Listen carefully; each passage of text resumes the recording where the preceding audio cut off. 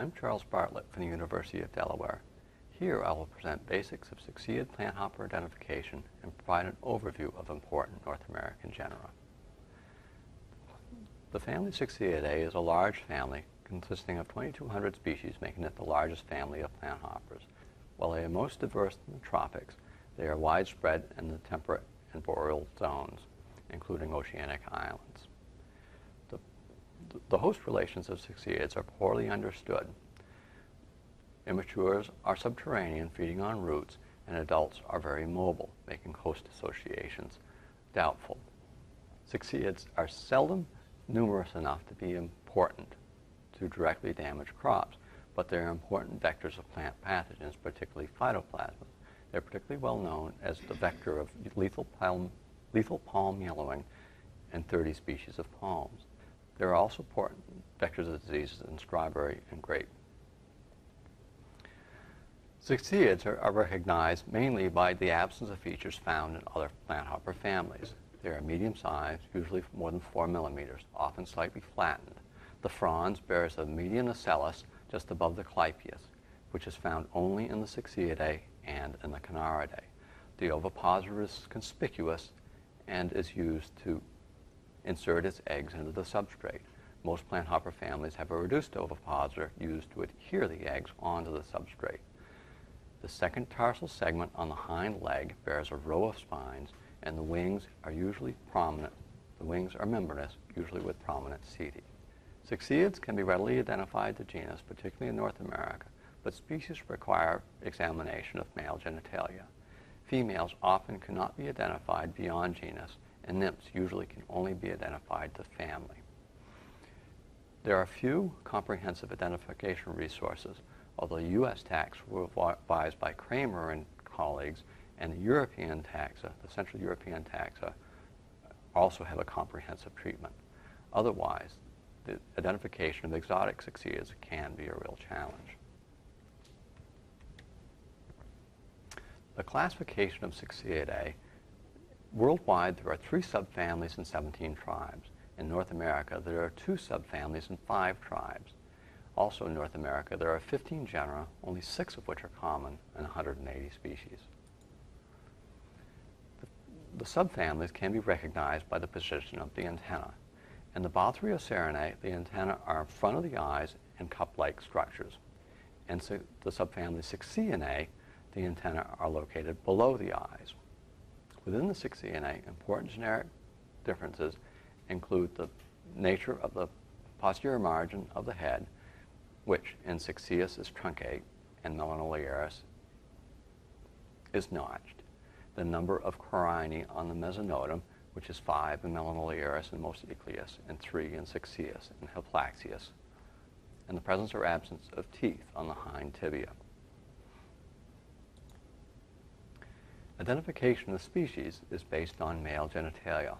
Like all plant hoppers, the 9th abdominal segment is the genital segment, and in males, the tergum and sternum is fused into a cylindrical structure called the pygophore.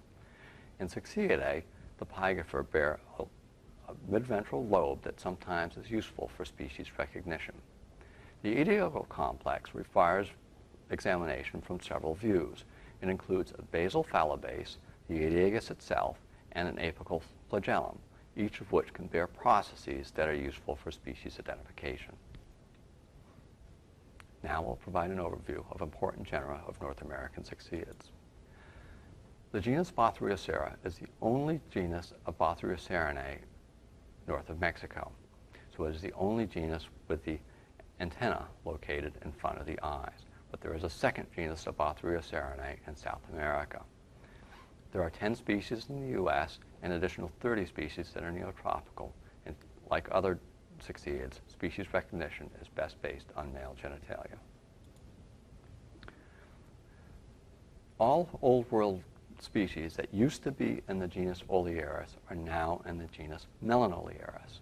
It is our largest New World genus, including 48 North American species plus 30 in the tropics. The genus Melanoliaris can be recognized by the presence of 5 carinae on the mesonotum, which is a feature of the tribe Pentastyrinae. The hind tibia bear lateral spines, and the vertex is wide as opposed to trough-like in the Eichlieinae. Like other groups of plant hoppers, like other groups of cixiids, recognition of the species requires examination of the male genitalia. The genus Cixius has worldwide distribution and includes 260 species, 28 of which occur north of Mexico.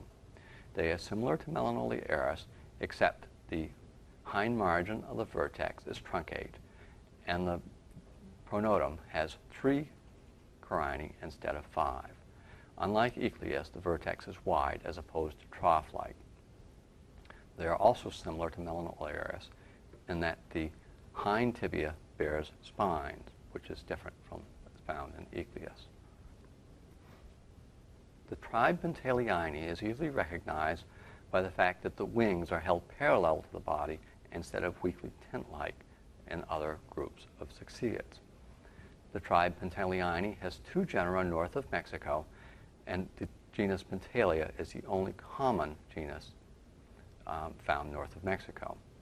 Pentalia consists of 3 species in north of Mexico, which can be recognized without dissection. However, there are an additional 70 or so species in the neotropics. They are similar, as a genus, it is similar to Cixius in that the mesonotum has 3 carinae and the posterior margin of the vertex is truncate. They are also similar to Cixius in that the lateral spines are present on the hind tibiae.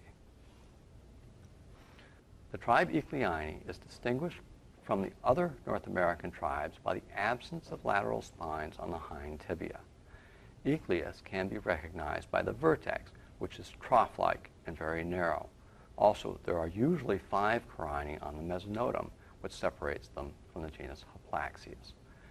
The genus Eichlieus is very diverse in the southwest United States, where there are 43 species, plus an additional 10 in the neotropics. All the New World species that used to belong to the genus Mindus have now been moved into the genus Hoplaxius. There are 34 species of Hoplaxius north of Mexico and an additional 30 species found in the neotropics. They can be recognized by the absence of lateral spines on the hind tibia. Unlike Eichlieus, the vertex is broad and the mesonotum bears 3 carinae. Members of the genus Hoplaxius are usually pale, and some species can be recognized by the coloration pattern of the fronds. However, male genitalia is necessary to confirm species identification. Here are my photo credits.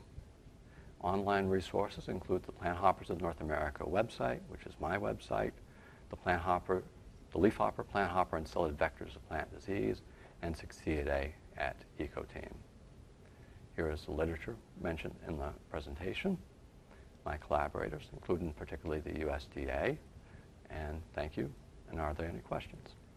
For the cixiids, you presented on 6 of 15 genera. Are the other genera important, and how can they be recognized? Well, from a regulatory standpoint, they are not that important. All of the remaining genera are small genera and not likely to be encountered in a regulatory setting. In fact, most of them are not likely to be encountered even by plant hopper specialists, unless they are looking specifically for them. But nevertheless, it is possible that it's possible that anything might show up.